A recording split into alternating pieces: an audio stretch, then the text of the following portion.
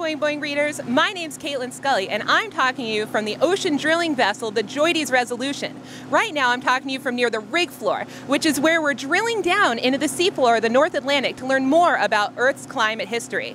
Why don't you take a look at all the cool stuff we're doing on board our 2-month expedition. This is a real deep water drill ship, so we have a lot of heavy tools and high weights that we operate with. The derrick is 193 feet off the water line, and it's just rated for 1.2 million pounds.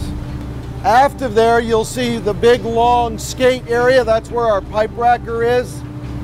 This ship is quite different than most modern drill ships in that we have a horizontal pipe racker. Most new ships have vertical rackers for all of their pipe. One of the reasons we do it this way is it's very efficient and very fast. We can trip pipe nominally 25 stands per hour. Once we get down to the sea floor, we rotate the top drive into the center and hang it off of the bales. That's what this yellow piece of equipment here is. The iron roughneck comes out on these tracks and is used to screw the joints of pipe or the drill collars together. It's very important that our connections are made up to exactly the right makeup torque. If they're not made up to the right torque, that connection can start to flex. It leads to a crack and ultimately a failure in the connection, and you lose a large portion of your drill string. And because our drill strings are typically $1.5 million a piece, we don't like to lose drill pipe we do everything we can to avoid that. When you're operating with this much weight, you have to be able to stop it. It's one thing to be able to lift it, but when you've got 700,000 pounds being lowered down toward the rig floor, you better be able to stop it when you get to the bottom, or it's a pretty bad train wreck. So we have multiple braking systems to be sure that no matter what happens, the driller can stop everything when it gets to the rig floor. Before we start drilling, we have to have what's called a bottom hole assembly.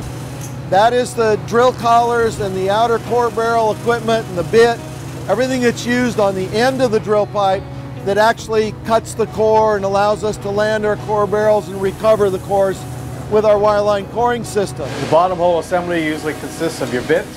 This is the weight of your drill string. All your weight is associated with your bottom hole assembly. It's like a pendulum. A string with a heavy nut on it. As long as you don't put any more weight than the BHA weighs, it's only going to go straight. Gravity does all the work. We cannot, like any normal drilling rig, anchor because you couldn't carry sufficient anchor chain to do that. So we use dynamic positioning. Without dynamic positioning, we can't retrieve core. It's just impossible. And the other beauty of dynamic positioning, as you'll have seen, is that it's very quick to move site. We can move from one area to another and set up and be drilling within a matter of hours. My name is Charlie Wynn. I'm second engineer on board the Joides Resolution.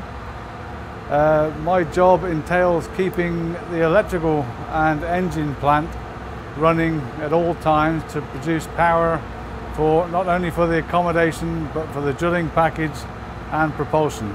We have to keep an eye on all the engines, temperatures. We also generate all the water for the ship.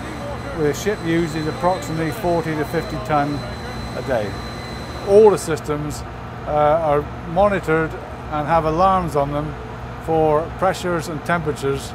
So they can't all be controlled from here, but we can find out if there's a problem before it happens so that we can go to the pump and sort it out.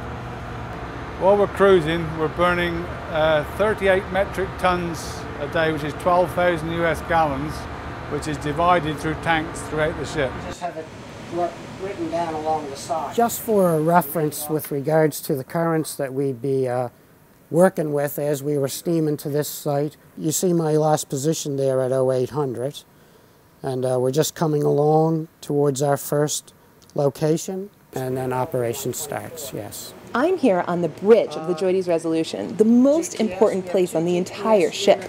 I hope in this video you guys got a better idea of how many people it takes, but also how many jobs there are on the Joides Resolution. It's really awesome. If you want to learn more about all the things we've been doing, check out our videos on the Ocean Leadership YouTube page.